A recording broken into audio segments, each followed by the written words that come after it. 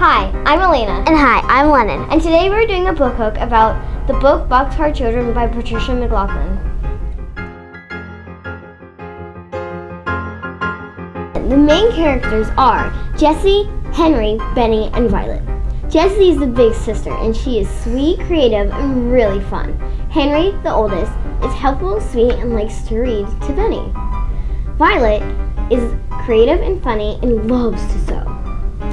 And last but not least, Benny is the littlest, and he has a little stuffed bear that he's obsessed with, and he's really clever. So Elena, what's the problem in the story?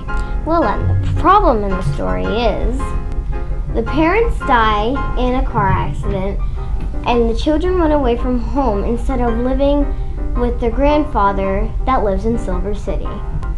The book goes back to tell the story of their family when the parents were alive and they were all together. They live on a farm and it's pretty happy until a very sad thing happens.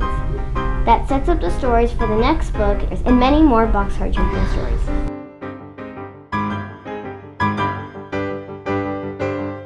So Elena, who do you recommend it for the story?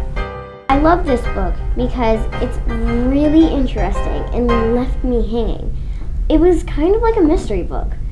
I highly suggest this book for people who like mysteries and realistic fiction. Thank you for watching!